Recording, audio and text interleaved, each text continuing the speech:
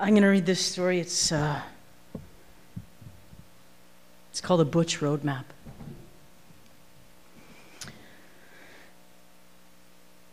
A couple of months back, I came upon an article in the online version of Extra. It's Canada's kind of queer magazine, entitled "Winnipeg Pride Wants Parade to be Family Friendly." In the article, the then chair of last year's Pride Parade was quoted as saying, "We have to remember that this is a public event. Part of the parade is to show people we're not extremists." When pressed to explain just what she meant by extremists, she responded, "Drag queens and butch women." She then added it was important to show the people of Winnipeg that there are mainstream queer community members too, like lawyers and doctors.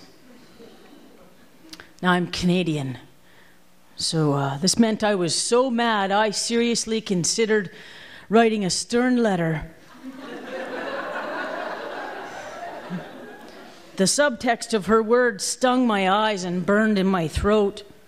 Apparently, according to this fucking genius, regardless of my politics or my attitude or tactics, I was an extremist by virtue only of my appearance.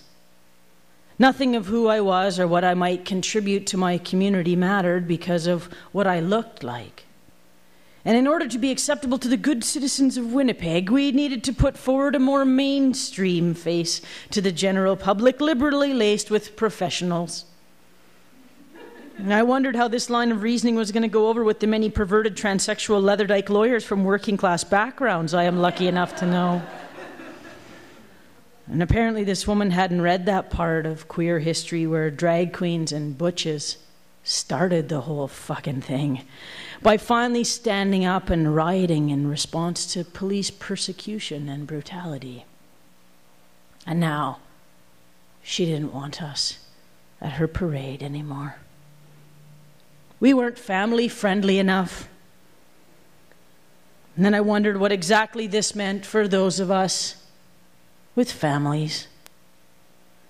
Then just recently, I heard a rumor that the younger queers don't like the word butch anymore. And this makes me wonder if I were 20 years old again instead of 40, what would I call myself? I grew up without a roadmap to myself. Nobody taught me how to be a butch. I didn't even hear the word until I was about 25 years old. I first became something I had no name for in solitude, and only later discovered the word for what I was and realized there were others like me. So now I am writing myself down, sketching directions so that I can be found or followed.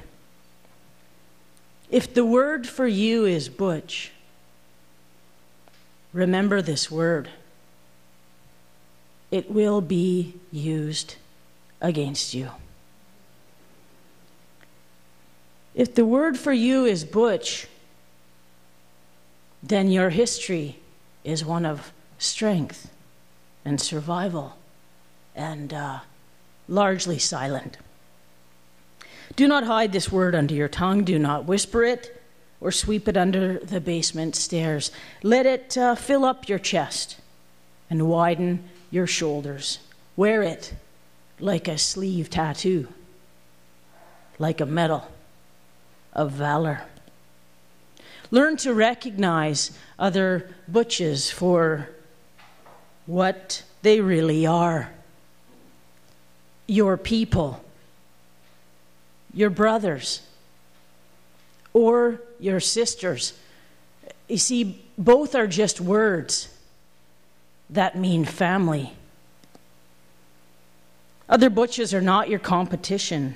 They are your comrades. Be there when they need you. Go fishing together. help each other move. And move. And move. And fucking move. Polish your rims or your chrome or your boots or your knobs together. See these acts for what they really are. Solidarity. Do not give your butch friend a hard time about having a ponytail or a Pekingese Pomeranian cross or nail polish or even a fucking smart car. Get over yourself. You are a rare species, not a stereotype.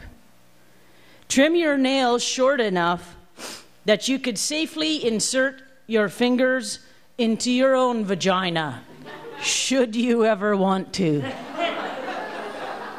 Scars and purple thumbnails are a status symbol. When attempting to operate, maintain, or repair anything mechanical, always remember the words of my grandmother. The vast majority of machines are still designed, built, driven, and fixed by men. Therefore, they cannot be that complicated.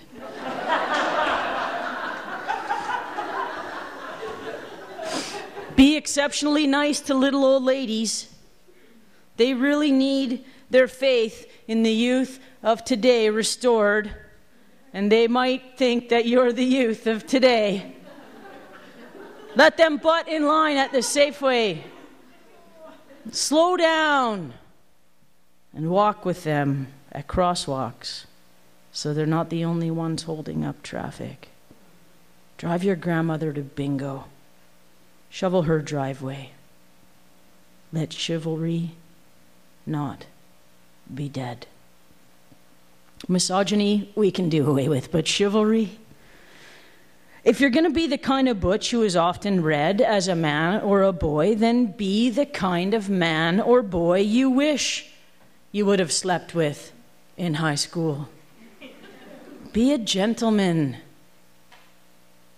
Let her finish her sentence. Share the armrest. Do her laundry without shrinking anything this time.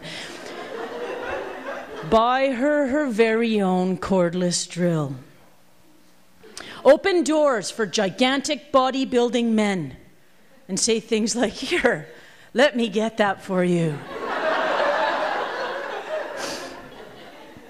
Carry a pocket knife, a lighter, and a handkerchief on your person at all times. Learn flashy lighter tricks, how to tie a half hitch, a slip knot, and a double Windsor.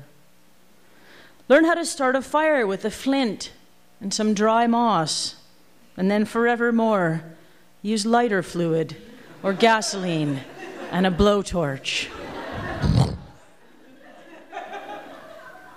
Burn most of your eyebrows off lighting the barbecue with a birthday candle, and then tell everybody all about it. Wear footwear that makes a clomping sound, as opposed to a tick or a swish. Let the weird hairs on your chin and around your nipples grow unhindered. Learn how to quilt, crochet, or hook rugs. Women appreciate a fellow who isn't afraid of their feminine side. Practice saying you're sorry.